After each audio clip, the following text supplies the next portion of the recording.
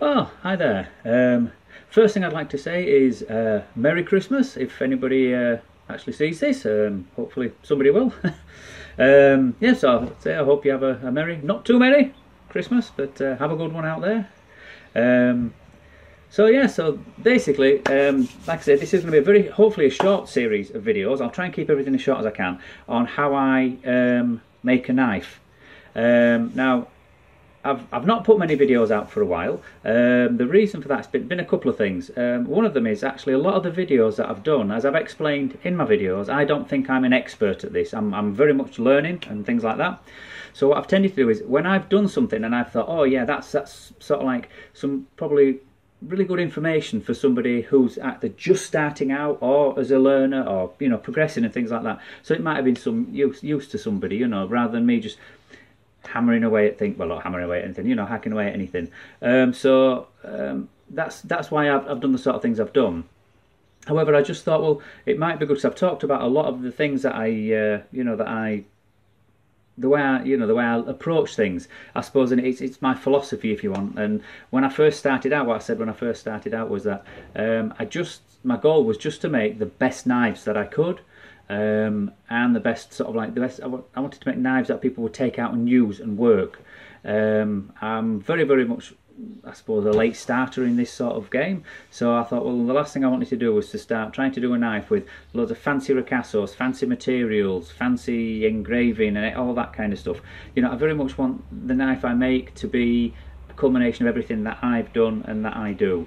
I will say anybody on how I make knives. So although I've had a bit of a ramble to start with, going from my philosophy, the first thing I start with is my steel, and I use O1 high carbon tool steel. I only use O1. I have used stainlesses, probably 12C27 because that's very much a home bake type of thing, so you can do it with that. I'm personally not keen. I just love wood, carbon steel, leather, and it's what I like. It's what I like working in. And there's tons and millions of stuff out there. I know I'm not going to diss it. I'm not saying, oh, carbon's better than stainless and all that. It depends on the kind of person you are, what you're using the knife for, how much you will look after the knife, what you want, what you don't want. So I'm not dissing anything. But the reality is, what I'm saying from this is, you will get what you pay for. Now I buy British O1 high carbon tool steel, or tool steel, and the reason for that is it's good quality. I'll also use German. German make a very good high quality O1 tool steel, so that's where I start. However, I start with the best steel I can, and I do the best heat treatment I can. That took me quite a lot of money. I wasted probably a couple of $100 of steel, cutting into little bits and doing the different heat treatments, finding out what works.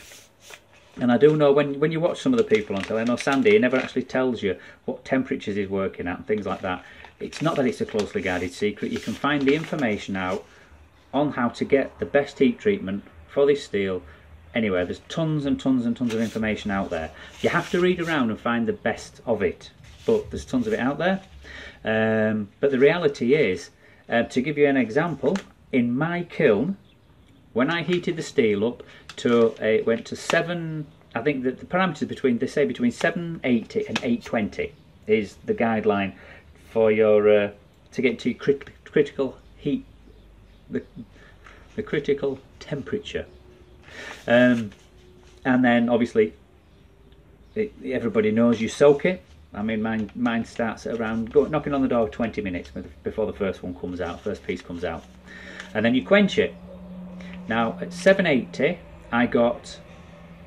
it went 62, 63 at 790, 64 at 800, 65 at 810, and back to 64 at 820.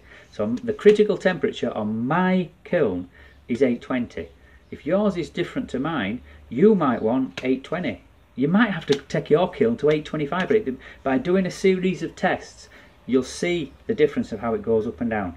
And that's really, really important, because it's really important to know the hardness your steel is at before you go to temper, because the harder the steel is at, the hotter your temper needs to be to get it back to the point that you actually want it on the Rockwell.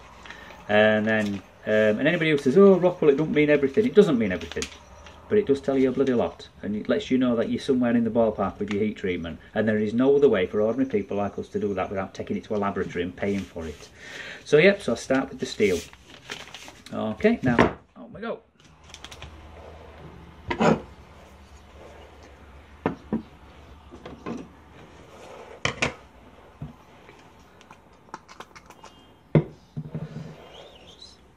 So yeah, so we have the steel out. Now what I do is I give it a bit of a clean. Now I'm only using half of this steel. I already have some of the batch I want to use already done.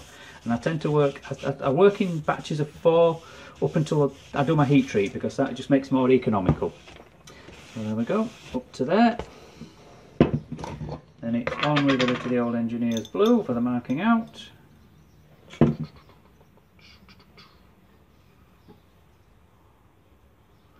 There we go. And what I need to do is I need to leave that to dry. Right, so, yep, so I've got, while I'm waiting for the engineer's blue to dry, now the knife I'm going to be making on here is a bit of a design. Now, like I said, when it comes to designs, keep it simple. Now, what I'm actually doing here, and again, it doesn't mean to say that you have to stick rigidly to any one thing. I use templates. I have a template here, I'll show you in a moment, and I use it to make, and I've got some Woodlores that I'm actually working on here. I call them the Woodlore clones from Ray. Great design, you know, great knife, great design, but it doesn't do everything that I want. I think it depends on really what it is you're doing when you're out there. However, I love the handle. I've not found a handle I like more, and I tend to put the Coke bottle type of thing on just about every knife I make to different levels, you know, different amounts, so depending on what the knife is aimed at doing. However, what I've actually done here is I've taken a blade shape which I know does a lot of the things I want it to do better than the Woodlore. And that's because when I'm out and about, I don't just do wood crafting. I also hunt and I fish, and you know, do a lot of things like that in the outdoors. And what I found is I've made a sort of a clone of the Skookum bushcraft knife. However, I don't prefer the handle on that, but that general blade shape lends itself much better to slicing tasks rather than cutting, but still does an extremely good job at cutting, because the curvature when you've got on here, and this is basically my template. I've already made one up. I've got one made up somewhere. I've got one up to the point I'm working with now. This is in 4mm. I'm going to taper the tang, and it will have a Scandi. And I'm going to do the same with this one, but this is going to be 3mm. So this is 3mm steel I'm using for this one, just so I can have a bit of a balance, see what they're like. But this having more of a sweep and more of a belly lends itself to doing a lot more of the things that I want my knife to do. And when I'm out and about, I tend to carry a belt knife, and then I'll just have a small pocket knife, something like I might even have 2. I'll often have an SAK in my bag, and then maybe a Mercator as a backup, which is a good little skinning knife. So, and for fish. So yeah, so what I'm going to do is I'm going to draw the outline of this one, and like I say, typical Woodlore designed handle, even the length, but married to much more of a Skookum blade. And the older blade shape works just from, if it didn't, you know, no matter who endorsed them and all the rest of it, they would not be so popular, you know. So, and like with the Woodlore handle, I tweak my Woodlore handles a little bit, and depending on who I'm making them, sometimes people say make them a bit thicker, make them a bit thinner. And I also don't tend to have the I put like the apex pommel, but the edges I don't make them as sharp, because they can dig in and rub. So I prefer just that little bit more rounded, so it's a little bit more tactile. Yep. So actually, marking out a knife, what I don't like to do is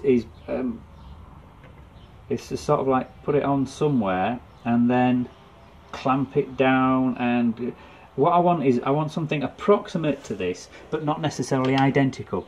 So even when I'm grinding, I tend to do it a little bit more to eye and a little bit more to feel. So I'm just putting it on here, give it a rough ground, and then basically, so you know, the knife I make might be slightly different. It's one of those things where if it's your knife and you know it intimately because you use it a lot, you would know the difference between your version and a slightly different one. Nope, not quite dry, but it's nearly there. So there we go. Yep. So that's my little template.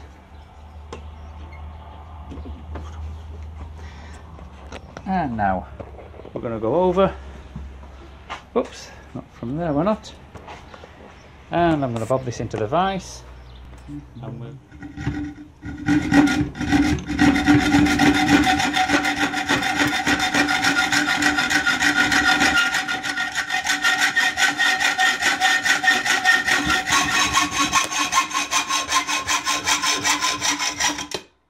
There we go. Now I do like, although I do have to say I'd love to have might get a metal cutting bandsaw, but for the amount I actually do, I only cut about 30 seconds out of that actual cutting. But again, I like to do it that way because the first thing is I'm not introducing extra heat into the blade, so that's why I like to do it that way.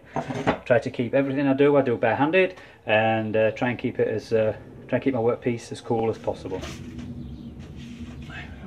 That's it. That's the way.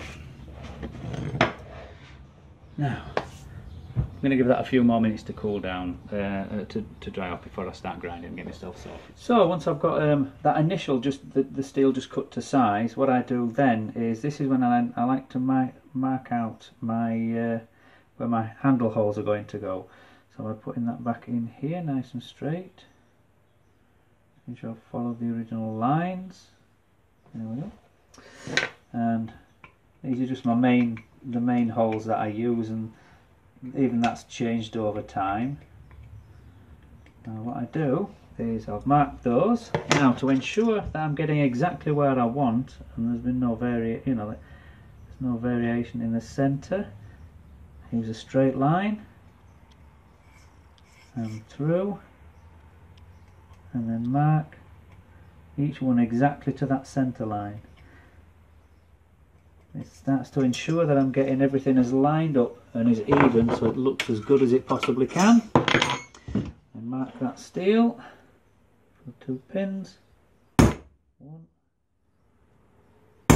2.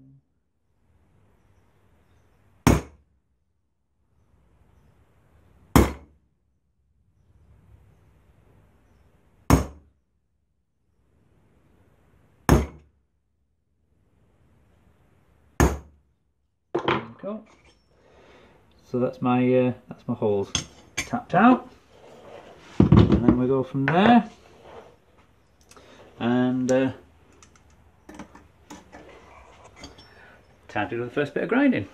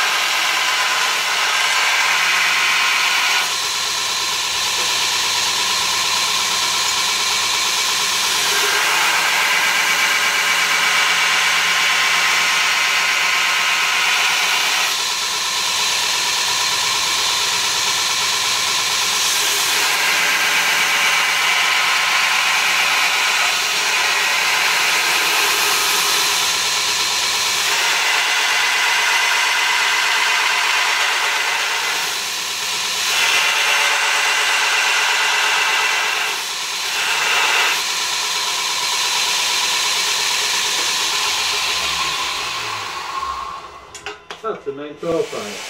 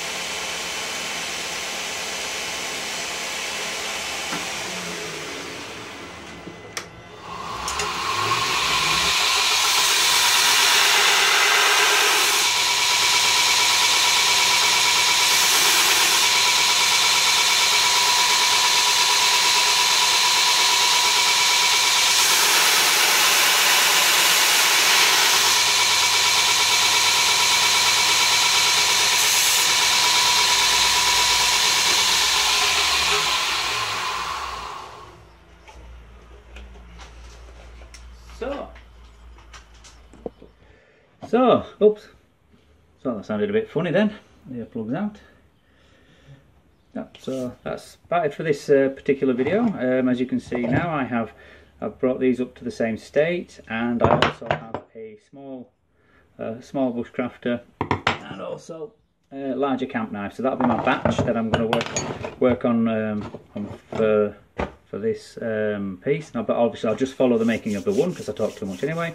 So yep, so that's what I am to there. So as you can see, everything just nice and steady. If you're using the wheels, a bit of a tip there, go for the biggest wheels you can. The smaller the wheel, the harder it is to get a nice finish. So I tend to retain the small wheels for little, just small, intricate bits, which are then much easier to control. If not, try and, like I say, just try and keep to the bigger wheel as you can. And less is more. Less is always more. So I hope that was interesting up to this point. That's probably the quickest part. Next part, I'm going to be drilling and heat treatment. Well, drilling, clean up, taking the bevels off, and heat treatment. So yeah, so with that, thank you for watching.